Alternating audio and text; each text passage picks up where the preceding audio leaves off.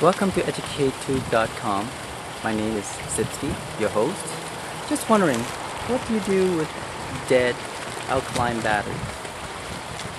Probably no use, you're probably going to dump it, right? See, it has no power, juice. According to this indicator, it actually is almost dead. So, I figure out, why not power a solar light?